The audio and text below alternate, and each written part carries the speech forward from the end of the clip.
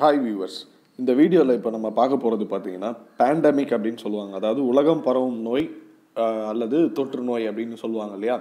So இந்நாள் வரைக்கும் எந்தெந்த நோய்கள் வரலாறில் பெரிய அளவில் அழிவை ஏற்படுத்தியிருக்கு, மனிதனை எவ்வளோ அழிச்சிருக்கு அப்படின்றத பற்றி இந்த வீடியோவில் பார்க்க போகிறோம். ப்ளஸ் நிறைய பேர் வேக்சின்ஸே போடாதீங்க, இந்த வேக்சின் வேணாம் அந்த வேக்சின் வேணாம் அப்படின்னு சொல்லுவாங்க இல்லையா. அது அவங்களுடைய தனிப்பட்ட விருப்பம். ஆனால் ஒவ்வொரு நோய்களும் எவ்வளோ பாதிப்பு ஏற்படுத்தியிருக்கு வரலாறுல அப்படின்னு பார்க்கும்போது அந்த நோய்களுக்கு உண்டான வேக்சினை எடுத்துக்கலாமா இல்லையா அப்படின்றத நீங்கள் தான் முடிவு பண்ணிக்கணும். ஸோ இன்றைக்கி இந்த வீடியோ போடுறதுக்கான முக்கியமான காரணம் என்னென்னா கொரோனா வைரஸ் உலகம் பூரா வேகமாக பரவி வருது. அதுலேயும் பர்டிகுலராக சீனாவில் இன்றைக்கி தேதி பிரகாரம் பார்த்திங்கன்னா 15,000 பேருக்கு மேலே பாதிக்கப்பட்டிருக்காங்க. 350 பேருக்கு மேலே இறந்து போயிருக்காங்க. ப்ளஸ் எல்லா நாடுகளும் சைனா ட்ராவலை அவாய்ட் பண்ண வச்சுட்டாங்க.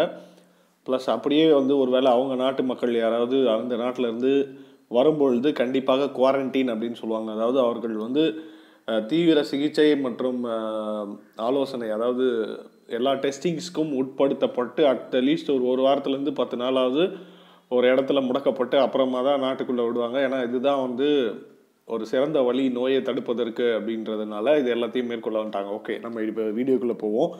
ஸோ ப்ரெசண்ட்டாக உள்ள வைரஸ் எது அதிக வரலாறில் பெரிய அளவில் அழிவை ஏற்படுத்தியிருக்கு அப்படின்னு பார்த்தீங்கன்னா ஹெச்ஐவி எய்ட்ஸ்.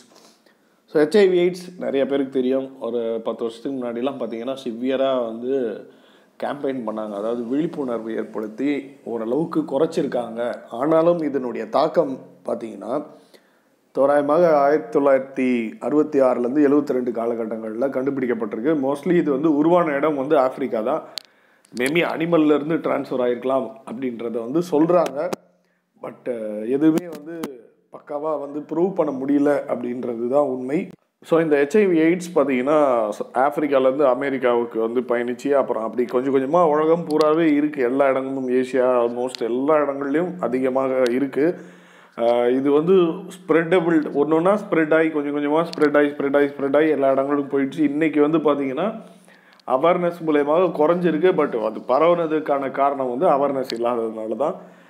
ஸோ இதுக்கு இன்னும் வரைக்கும் மருந்து கண்டுபிடிக்கப்படலை அப்படின்றத சொல்கிறாங்க. இது பார்த்திங்கன்னா சவுத் அண்ட் ஈஸ்ட் ஆஃப்ரிக்காவில் 25% மக்களுக்கு எய்ட்ஸ் இருக்குது அப்படின்றது டேட்டா சொல்லுது. 2006 மட்டும் பார்த்திங்கன்னா சவுத் ஆஃப்ரிக்காவில் 29% கர்ப்பிணி பெண்கள், அதாவது ப்ரெக்னென்ட் விமன்ஸ்க்கு ஹெச்ஐவி இருந்திருக்கு.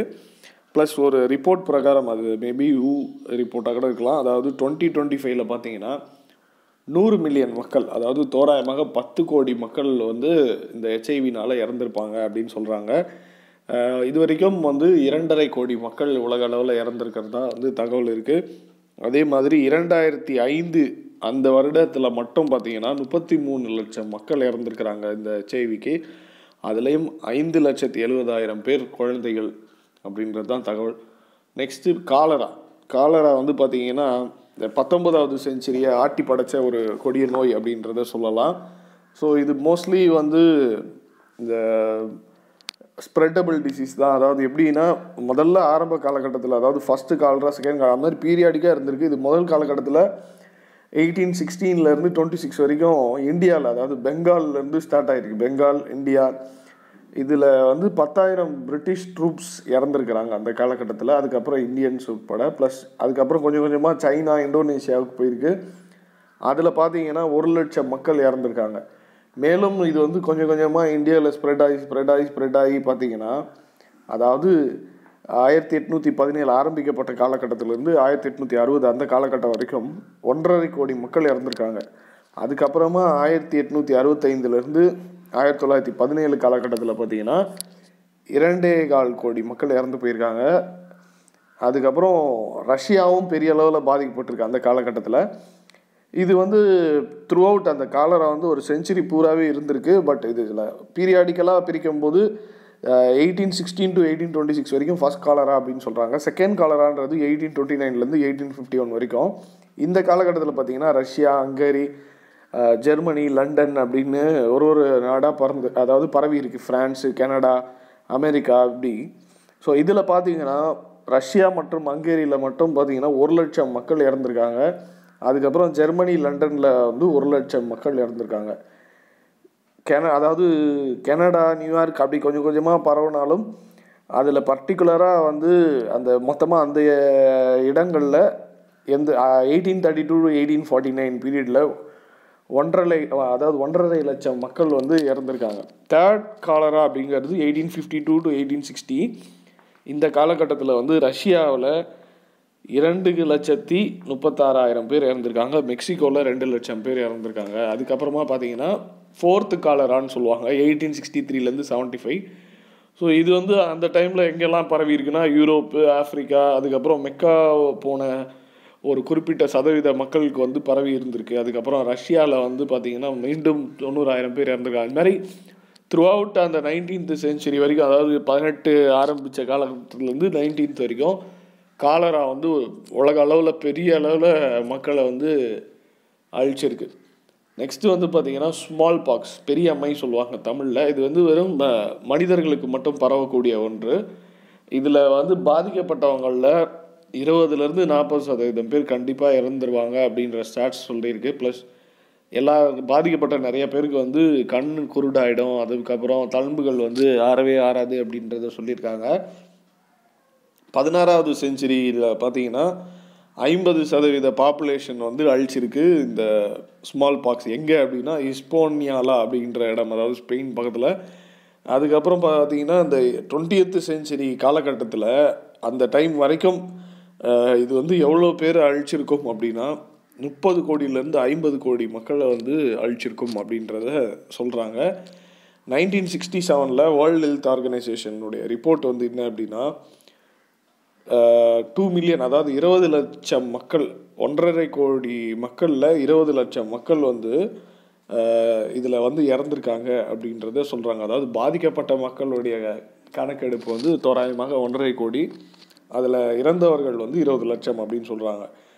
ஸோ இதில் வேக்சின்ஸ் கண்டுபிடிச்சி அப்புறம் கொஞ்சம் கொஞ்சமாக வந்து பரவிருச்சு. அதாவது வேக்சின் வந்து பார்த்திங்கன்னா 1796 கண்டுபிடிச்சிருக்காங்க. பட் அதனுடைய அட்வான்ஸ் ஸ்டேஜாக கொஞ்சம் கொஞ்சமாக போய் ஓரளவுக்கு அது வந்து ஸ்ப்ரெட் ஆகிட்டு வேக்சின்ஸ் மூலமாக 19th செஞ்சுரிக்கு அப்புறமாக பெரிய அளவில் பரவலை அப்படின்ற ஒரு ரெக்கார்டு இருக்குது. ஸோ முற்றிலும் வந்து அழிக்கப்பட்டிருக்கு. இப்போ யோசிச்சு பாருங்கள், without vaccine it is not possible அது ஸ்மால் பாக்ஸ் வந்து ஸ்டாப் ஆகிறதுக்கு. நெக்ஸ்ட்டு மீசல்ஸ்ன்றது தட்டம்மை சொல்லுவாங்க, அப்படின்னா நம்ம ஊரில் மணல் அம்மை அப்படின்னு சொல்லுவாங்க, இல்லை சின்ன முத்தம்மை அப்படின்னு சொல்கிறாங்க. இந்த மீசல்ஸ்ன்றது பார்த்திங்கன்னா தோராயமாக மெக்சிகன் ஏரியாவில் வந்து 20 லட்சம் மக்களை வந்து 17வது செஞ்சுரியில் வந்து கொண்டிருக்கு. அதுக்கப்புறமா இது கிட்டத்தட்ட ஸ்மால் பாக்ஸ் அது மாதிரி தான் அந்த அம்மை மாதிரி அப்படின்றதுனால நிறைய இடங்களில் பரவி நிறைய மக்களை வந்து அழிச்சிருக்கு. அதாவது ஹவாயில் வந்து ஒரு 40,000 மக்கள் இறந்துருக்காங்க. அதுக்கப்புறம் இந்த ஸ்மால் பாக்ஸும் பார்த்திங்கன்னா அந்த பீரியடில் வந்து பரவி இருந்திருக்கு. அதில் வந்து மசாசூட்ஸ் பே அப்படின்னு ஒரு இடம், அதாவது நேட்டிவ் அமெரிக்கன்ஸ்னு சொல்கிறாங்க இல்லையா, அவங்கள அந்த இடத்துல 90% மக்கள் இறந்துருக்காங்க. அதுக்கப்புறம் ஆஸ்திரேலியாவில் உள்ள மக்களில் வந்து ஒரு சில குறிப்பிட்ட நகரங்களில் 50% மக்களை வந்து இந்த அம்மையானது அழிச்சிருக்கு அப்படின்றது ஒரு தகவல். அதுக்கப்புறம் டியூபர்குலோசிஸ், காசநோய். ஸோ காசநோயும் பார்த்திங்கன்னா மோஸ்ட்லி ஸ்ப்ரெட்டபிள் டிசீஸ் ஏதாவது இருந்திருக்கு. நிறைய பேரை வந்து இது மூலமாக பாதிக்கப்பட்டிருக்கு. ஸோ இதுவும் வந்து ஒரு பெரிய அளவில் பேண்டமிக், அதாவது தொற்று நோயாக இருந்திருக்கு அப்படின்றத சொல்கிறாங்க. அப்புறம் மலேரியா. ஸோ மலேரியா வந்து இன்றைக்கும் இருக்குது. இது வந்து நிறையா பேரை கொண்டிருக்கு. வருஷம் இது வந்து ஒரு அளவுக்கு கொண்டுட்டு தான் இருக்குது. மோஸ்ட்லி எங்கெங்கெல்லாம் இருக்குது அப்படின்னு பார்த்தீங்கன்னா அமெரிக்கா, ஏஷியா, ஆஃப்ரிக்கா.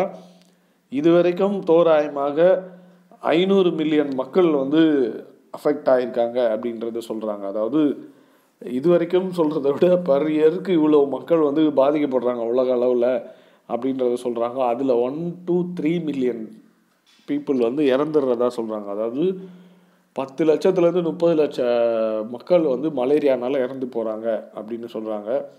இதில் 90% மக்கள் எங்கே இருக்காங்க அப்படின்னு பார்த்தீங்கன்னா ஆஃப்ரிக்காவில். அதுலேயும் முக்கியமாக வந்து குழந்தைகள்.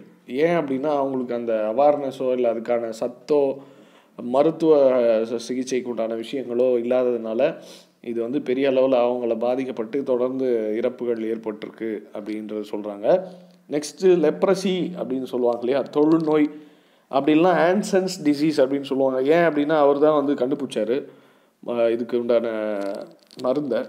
ஸோ லெப்ரசி ஒரு காலகட்டத்தில் எல்லாருக்கும் தெரியும், நிறைய பேருக்கு அந்த தொற்று நோயின்றது வந்து தொழுநோய் அப்படின்னு சொல்லுவாங்க இல்லையா, அதனால் அவங்கள தொடமாட்டாங்க, ஸோ பரவும் அப்படின்னு சொல்லி நிறையா வந்து அந்த காலகட்டத்தில் இருந்தது. ஸோ அவங்க கொஞ்சம் கொஞ்சமாக நிறைய பேருக்கு ஒரு குறிப்பிட்ட, அதாவது 18th century பீரியட்லலாம் வந்து பெரிய அளவில் பரவி இருந்தது இந்த நோய் அப்படின்னு. இப்போ மோஸ்ட்லி வந்து இல்லை அப்படின்ற ஒரு சூழலில் இருக்கும். பட் ஓகே, இருக்கும் கொஞ்சம் மக்களுக்கு, பட் பெரிய அளவில் பரவலை.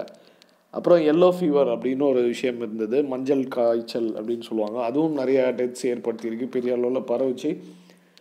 ஓகே, பட் இதெல்லாம் இருந்தாலும் வரலாறில் பெரிய அளவில் வந்து உலக பாப்புலேஷன் அழிச்சது வந்து பிளேக் தான். ஒரே ஒரு பிளேகா அப்படின்னா கிடையாது. ஆரம்ப காலகட்டம், அதாவது தோராயமாக 3000 வருடங்கள் 4000 வருடங்கள் அதுக்கு முன்னாடி காலகட்டங்கள்லேருந்தே இந்த பிளேக் வந்து பரவி கொஞ்சம் கொஞ்சமாக வந்து எல்லா இடங்களையும் அழிச்சிருக்கு. அதை பார்ப்போம். ஸோ பிளேக் ஆஃப் ஆத்தென்ஸ் அப்படின்னு சொல்கிறாங்க. அதாவது 430 to 426 BC அந்த காலகட்டத்தில் ஒரு வார் நடந்துகிட்ருக்கு, அதாவது பெலோபெனேசியன் வார் அப்படின்னு சொல்கிறாங்க. அந்த இடத்துல வந்து இது ஒரு டைஃபாய்டு ஃபீவர் மாதிரி தான் வந்திருக்கு.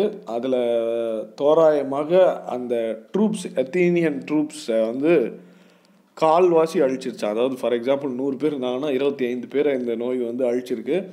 இன்னொன்று வந்து 4 வருட காலகட்டத்தில் அவங்க மொத்த நாட்டுடைய பாப்புலேஷனில் 4% வந்து அழிச்சிருச்சு இந்த பிளேகு. இது வந்து என்ன கொடுமை அப்படின்னா, இது ஸ்ப்ரெட் ஆகிறதுக்கு முன்னாடியே வந்து இறந்துருவாங்களாம், அவ்வளோ ஃபாஸ்ட்டாக வந்து கொன்றுடும் அப்படின்னு சொல்கிறாங்க. இது எப்படி வந்து டைஃபாய்டு அப்படின்னு சொல்கிறாங்கன்னா, ஜனவரி 2006 ஏத்தன்ஸ் யூனிவர்சிட்டியில் வந்து பழைய அந்த மாஸ் இது இருக்கு இல்லையா, சவம் சொல்லுவாங்க, அந்த மாஸ் கிரேவ்னு சொல்லுவாங்க இல்லையா, அங்கே இருந்து எடுக்கப்பட்டதில் உள்ள பல்லுலேருந்து ஆராய்ச்சி செய்யும்போது டைஃபாய்டு பாக்டீரியா ஃபைண்ட் அவுட் பண்ணியிருக்காங்க. நெக்ஸ்ட்டு ஆண்டனைன் பிளேக் அப்படின்றது 165 to 180 AD. அந்த காலகட்டத்தில் பார்த்தீங்கன்னா 5 மில்லியன் மக்கள் இறந்துருக்காங்க. அதுக்கப்புறம் 251 266 காலகட்டம், அதாவது AD, இதில் வந்து பிளேக் ஆஃப் சிப்ரியன் அப்படின்னு சொல்கிறாங்க. இதில் வந்து எந்த ரேஷியோவில் மக்கள் இறந்துருக்காங்க அப்படின்னா 5000 மக்கள் ஒரு நாளைக்கு இறந்துட்டு இருந்திருக்காங்க, அதுலேயும் பர்டிகுலராக ரோமில். அதுக்கப்புறம் பிளேக் ஆஃப் ஜஸ்டீனியன் அப்படின்றது 541 to 750 ADயில். இது வந்து ஈஜிப்தில் ஆரம்பித்து கான்ஸ்டன்டினிபோல் மூலயமா பரவி தோராயமாக ஒரு நாளைக்கு 10,000 பேர் இறந்துருக்காங்க. அதுலேயும் 40% மக்கள் ஒரு சிட்டியிலையும் இறந்துருக்காங்க. டோட்டலாக பார்க்கும்போது பார்த்திங்கன்னா 50% ஹியூமன் பாப்புலேஷனை இந்த பிளேக் ஆனது அழிச்சிருக்கு. மேலும் 50% யூரோப் பாப்புலேஷன் அழிச்சிருக்கு இந்த பிளேக். எப்போ அப்படின்னா 550 700 AD அந்த காலகட்டத்தில். அதுக்கப்புறம் ரொம்ப நாள், தோராயமாக ஒரு 700 வருடங்களுக்கு அப்புறமா மீண்டும் ஒரு பிளேக் வந்திருக்கு, பிளாக் டெத் அப்படின்னு சொல்லியிருக்காங்க. அதில் எவ்வளோ பேர் வந்து இறந்துருக்காங்கன்னா 75 மில்லியன் மக்கள். அதுலேயும் பர்டிகுலராக 20 to 30 மில்லியன் மக்கள் வந்து யூரோப்பியன்ஸ் 6 வருடத்திலே இறந்துருக்குறாங்க. அதுக்கப்புறமா வந்து அவர்களுடைய 1/3 பங்கு பாப்புலேஷனை வந்து அழிச்சிருக்கு இந்த பிளேகு. கொஞ்சம் கொஞ்சமாக போய் வந்து 0.5% அளவுக்கு. இங்கிலாண்டில் வந்து 5 வருட காலகட்டத்தில் வந்து 50% மக்கள் தொகையை வந்து அழிச்சிருக்கு இந்த பிளாக் டெத். ஸோ யோசிச்சு பாருங்கள், ஒரு பெரிய நாடு, அந்த நாட்டில் பாதி மக்கள் வந்து இறக்குற அளவுக்குன்னா அது எவ்வளோ கொடூரமாக இருந்திருக்கும் அப்படின்னு. அதோட நிற்கல, மறுபடியும் வந்து ஒரு 300 வருட காலகட்டத்துக்கு அப்புறமா கிரேட் பிளேக் ஆஃப் லண்டன் ஒன்று வந்திருக்கு. அந்த லண்டனில் அந்த பிளேக் ஆனது 20% மக்கள் தொகையை வந்து அழிச்சிருக்கு அன்றைய காலகட்டத்தில். எவ்வளோ பேர் அப்படின்னா தோராயமாக 10 லட்சம் பேர் இறந்துருக்காங்க இதில். ஆமாம், 10 லட்சம் பேர்கிட்ட இறந்துருக்கிறதா சொல்லியிருக்காங்க. அதே நேரத்தில் இன்னொரு தகவலில் என்ன சொல்கிறாங்கன்னா, மேபி அரவுண்ட் 1 lakh அப்படின்ற மாதிரி சொல்லியிருக்காங்க. ஸோ அந்த டேட்டா வந்து எது சரின்றது கரெக்டாக தெரியல. இன்னொன்று பார்த்தீங்கன்னா, மறுபடியும் பிளேக் வந்து 1855 காலகட்டத்தில் சைனாவிலேருந்து இந்தியாவுக்கு ஸ்ப்ரெட் ஆகிருக்கு. இந்த காலகட்டத்தில் பார்த்தீங்கன்னா 10 மில்லியன் மக்கள் வந்து இறந்துருக்காங்க. 10 மில்லியன்றது தோராயமாக 1 கோடி மக்கள் இறந்துருக்காங்க. அதே மாதிரி இது வந்து World War I, அதாவது ஸ்பானிஷ் ஃப்ளூ, அடுத்தது நம்ம பார்க்க போகிறது வந்து ஸ்பானிஷ் ஃப்ளூ. ஸோ பிளேகு பெரிய அளவில் அழிச்சிருக்கு. அதுக்கப்புறம் ஸ்பானிஷ் ஃப்ளூன்னு சொல்கிறாங்க. 1918 19 காலகட்டத்தில், அதாவது 1/3 ஆஃப் வேர்ல்ட்ஸ் பாப்புலேஷன், வேர்ல்டு பாப்புலேஷனில் 1/3 வந்து அழிச்சிருக்கு. அதுவும் எவ்வளவு காலகட்டத்தில் அப்படின்னா 18 மாதத்தில். 6 மாதத்தில் மட்டும் 50 மில்லியன் மக்கள் இறந்துருக்காங்க. அதாவது 50 மில்லியன் அப்படின்றது எவ்வளோ பெரிய தொகை அப்படின்னு பார்த்தீங்கன்னா தோராயமாக 5 கோடி மக்கள். இந்தியாவில் மட்டும் 17 மில்லியன், அதாவது தோராயமாக 1.7 கோடி மக்கள் வந்து இறந்துருக்காங்க அப்படின்றது சொல்கிறாங்க இந்த ஸ்பானிஷ் ஃப்ளூ மூலமாக. யூஎஸில் வந்து 6,75,000 மக்கள் இறந்துருக்காங்க. யூகேயில் பார்த்தீங்கன்னா 2 லட்சம் மக்கள். ஸ்பானிஷ் ஃப்ளூ வந்து வேர்ல்டு வார் 1 எவ்வளோ தூரம் செத்தாங்களோ அதை விட அதிகமாக இந்த ஸ்பானிஷ் ஃப்ளூ வந்து கொண்டிருக்கு மக்களை. அதாவது போர் மூலமாக இறந்தவர்களை விட. அதே நேரத்தில் அந்த போர் நடக்கிற காலகட்டத்தில் தான் இது வேகமாக பரவி இருக்கு. ஏன்னா ட்ரூப்ஸில் ஒருத்தருக்கு பரவும் போது ஒரு ஏரியாவாக அவங்க ஸ்ப்ரெட் ஆகி இங்கே அங்கே இங்கேன்னு போகும்போது ஒவ்வொன்றா அப்படியே பரவி இருந்திருக்கு. அதுக்கப்புறம் ஏஷியன் ஃப்ளூ அப்படின்னு ஒன்று வந்திருக்கு. அது வந்து 1957 58 காலகட்டத்தில் சைனாவில். மோஸ்ட்லி இந்த காலகட்டத்தில் 2 மில்லியன் மக்கள் உலக அளவில் இறந்துருக்காங்க. அதுக்கப்புறம் 1957 ஜூன் யூஎஸில் மட்டும் 70,000 பேர் வந்து இறந்துருக்காங்க இந்த ஏஷியன் ஃப்ளூன்னு. அதுக்கப்புறம் ஹாங்காங் ஃப்ளூன்னு ஒன்று வந்திருக்கு. அது வந்து 1968 காலகட்டத்தில் வந்து இருந்திருக்கு. டோட்டலாக வேர்ல்டு வைடு பார்க்கும்போது 1 மில்லியன் மக்கள் இறந்துருக்காங்க. பர்டிகுலராக யூஎஸில் மட்டும் 34,000 பேர் இறந்துருக்காங்க. அப்புறம் இன்ஃப்ளூயன்ஸா அப்படின்னு சொல்லி ஒரு நோய் இருந்திருக்கு. இதை வந்து இன்ஃப்ளூயன்ஸான்றது, அதாவது 412 பிசிலேயே ஹிப்போக்ரேட்ஸ், அதாவது ஃபாதர் ஆஃப் மெடிசின்னு சொல்லப்படுற கிரீக் ஃபிசிஷியன் ஹிப்போக்ரட்டிஸ் 412 பிசிலேயே வந்து மென்ஷன் பண்ணியிருக்காரு. ஆனால் முதலாக இது வந்து அறியப்பட்ட காலம் வந்து 1580, அதாவது 1580 வருடத்தில் வந்து கண்டுபிடிச்சிருக்காங்க. 10-30 வருஷம் வரைக்கும் இது வந்து ஸ்ப்ரெட் ஆகிருக்கலாம் அப்படின்ற மாதிரி சொல்லியிருக்காங்க. பட் இது வந்து நிறையா பேர் அந்த காலகட்டத்தில் வந்து அழிச்சிருக்கு. அதுக்கப்புறம் நிறையா இருந்திருக்கு. ஃப்ளூ தான் மோஸ்ட்லி வந்து நிறையா நாடுகளில் வந்து பரவி இருந்திருக்கு. ஸோ அதுக்கப்புறமா என்னன்னா டைஃபஸ் அப்படின்னு ஒரு கேம்ப் ஃபீவர் அப்படின்னு சொல்கிறாங்க. அதாவது ஷிப் ஃபீவர் அப்படின்னா மக்கள் எங்கெல்லாம் வந்து ரொம்ப அதிகமாக குவிக்கப்பட்டிருக்காங்களோ அந்த இடங்களில் இது பாதிச்சிருக்கு.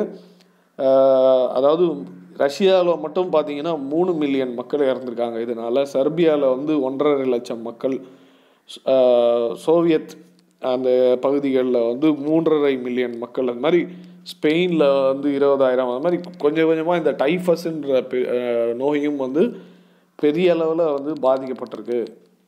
ஸோ இந்த வீடியோவில் பார்க்குறது பார்த்தீங்கன்னா எந்தெந்த நோயெலாம் கொடூரமாக வந்து மக்களை சீரழிச்சிருக்கு அப்படின்றத பார்த்துருக்கோம்.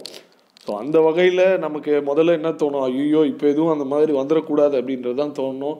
ஸோ அதுக்கு வந்து நம்ம எல்லாம் வல்ல இறைவனை வேண்டிப்போம், முடிஞ்ச வரைக்கும் ப்ரிவென்டிவ் மெஷர்ஸ் எடுத்துப்போம். ஸோ இந்த மாதிரி இவ்வளோ கொடுமையான நோய்கள் காலகட்டத்தில் இருந்திருக்கு அப்படின்னும் போது 19th செஞ்சுரியில் ஒரு குறிப்பிட்ட காலகட்டத்துக்கு அப்புறமா பெரிய அளவில் இல்லாததுனால தான் நம்மளுடைய மக்கள் தொகையை வந்து அதிகப்படுத்தியிருக்காங்க. ஸோ டெத் ரேட்டுன்றது இந்த 19th செஞ்சுரியில் ரொம்பவும் குறைந்திருக்கு.